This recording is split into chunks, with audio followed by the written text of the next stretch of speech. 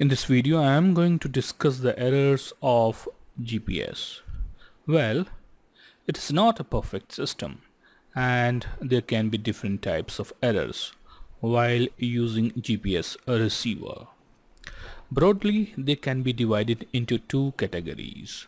First is introduced by US Department of Defense. So these are the deliberate errors such as selective availability or simply known as SA. So these errors were introduced by US Department of Defense to safeguard their national interests. And basically there is a degradation the positional accuracy for civilian users. Well, from May 2001, let me just write here, from May 2001, US government had said that selective availability will be switched off. Now, there are other types of error. We call it natural errors. And that could be because of atmospheric effect, because of multipath errors, receiver error, satellite errors, the geometry of satellites. Now let us discuss about atmospheric effect on GPS. So we know that the GPS signal travel from satellite to the receiver on board ship. So suppose we have the receiver here. So the signal travels like this and passes through the atmospheric layers. Well, we know that this atmospheric layers is, say, this is troposphere. Let me just write it here, troposphere, and from this one to this one is collectively we'll say ionosphere.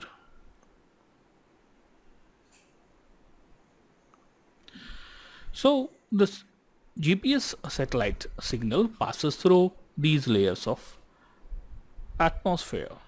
So the extension of this troposphere is, say, 0 to 40 nautical mile, and that is from 40 to 400 nautical mile. We also know that GPS signal travels with the speed of light, which is 3 into 10 raised to the power 8 meter per second. The net effect of these atmospheric layers is that it will delay the signal. Just let me mark here. It will delay the signal.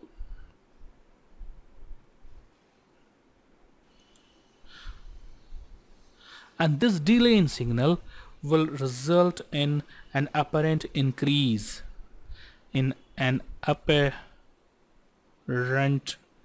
increase in a pseudo range.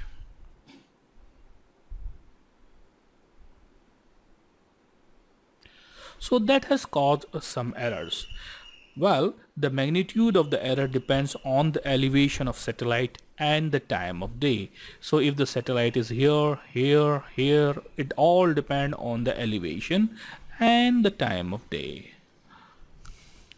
Well, it is not possible to eliminate these errors completely, and the GPS receiver has a built-in model of the atmosphere to calculate the average amount of delay and applies correction. So users should use the GPS position with caution.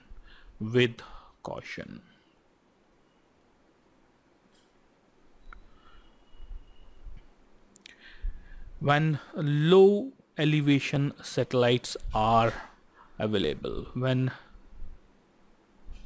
low elevation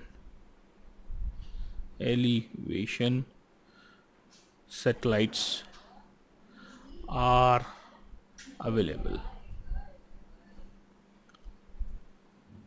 yeah, that is the time that we should be very careful. Now let us discuss another type of error, which is multipath error. Well, what happens when we have these signals from satellite and they are reflected because of the ship's structure, and that could be mast, say for example, reflection on the mast, or funnels, or aerials, and this reflection from the structure causes some slight delay, and this slight delay is responsible for some error in a pseudo range. Well, the end result is that that error of 15 to 20 meters 15 to 20 meters is experienced in horizontal direction. That means in the form of latitude and longitude, and that's why this error is called multipath error. Well, we should know that the whole concept of a GPS relies that the GPS signal flies straight from the satellite to the receiver. However, because of the structure, they get reflected. The result of the signals arriving at the receiver after the reflection definitely is going to cause some delay. So another type of error is the receiver error. Well, it can be of two types. One is because of the errors of the software. Errors of software. Collectively, and because of another techniques, how to convert the satellite information to display on the receiver, the collectively we say as a receiver noise error. Receiver noise errors. And the second type of error is inaccuracy due to the receiver clock. So receiver clock, and we know the receiver is not fitted with atomic clock. That is not fitted because it is pretty expensive. So receiver is fitted with quartz clock, and there could be some inaccuracies in this quartz clock. So we may have some incorrect data. Now let's discuss another type of error, that is geometry and availability of a satellite. So now let us discuss about this error for geometry and availability of satellite. So here for 2D fix we need at least 3 satellites, and for 3D fix we need at least 4 satellites. Well, if the GPS receiver is not in the coverage area of the least number of required satellites, if we don't have this least number of required satellites, then there will be effect on the accuracy, and that accuracy can be limited one. As if like if we are doing the terrestrial navigation and we just you are using 2 bearings only. For example, here we need 3 satellites for 2D fix, and now we have less than 3. So this will definitely affect the accuracy. The situation can arise when the ships are moving within a narrow passage. So if you are in a narrow passage